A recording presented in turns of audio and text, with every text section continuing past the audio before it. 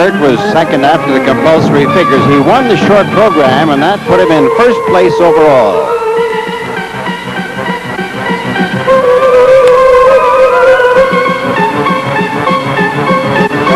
Years ago, Kurt Browning was the novice champion of Canada.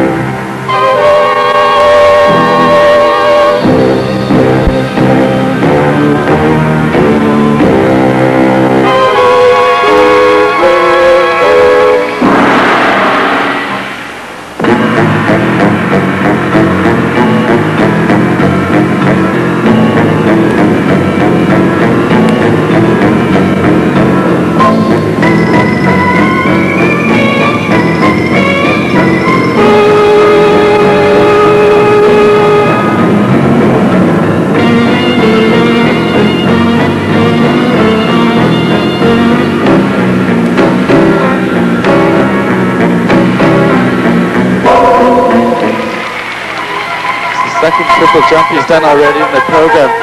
Kurt's a very strong free skater, very technical. He has very nice lift in the beginnings of the triple jumps, and it's a strong point, but I'm surprised watching the opening of this program that he hasn't really taken advantage of that and really hasn't hit us with a dynamic opening and you know, a jump, jump, jump. It's a different approach to the program. It's interesting. I like it because I don't feel hurried. I'm not rushed. I'm feeling that he's quite relaxed with the execution of it. Standing at the gate waiting to go back on the ice after the warm-up, he was like a racehorse. He was jumping, hopping around, yet didn't look worried. Very tough, quite controlled.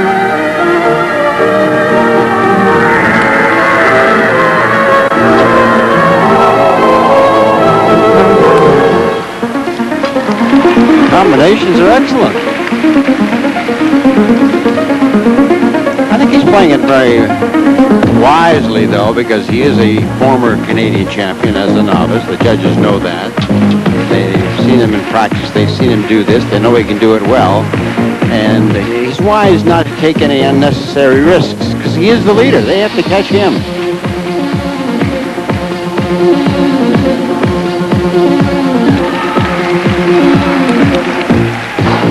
Remember Jamie Eggleton, who won the junior championship last year, all of a sudden, right from the junior, right to the Olympics. Became a man overnight.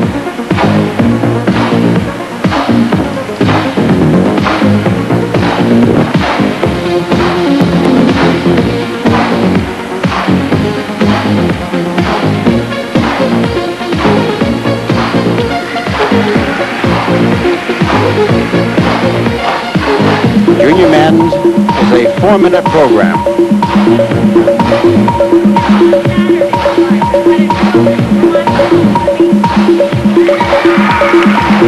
Again, another triple toe loop out of the footwork combination.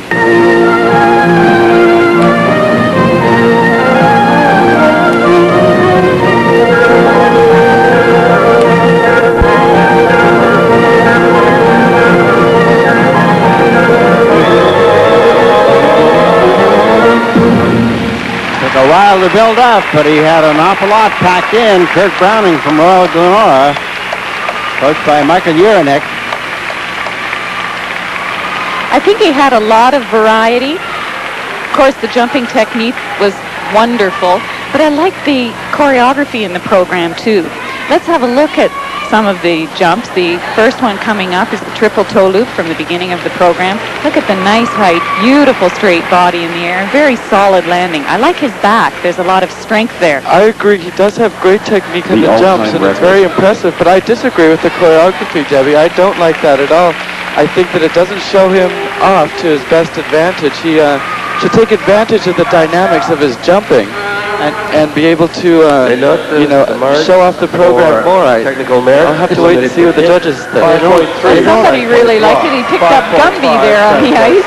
They don't just throw flowers on the ice anymore. The first set of marks we have 5-3, 5-5, 3-3, and 2-5-5. So his technical side got him a good range, and as the leader, he's expected to be able to stay there, and he'll do slightly better than that in his artistic impression, as you see the marks range from 5.2 to a 5.6. Kurt Browning of Edmonton.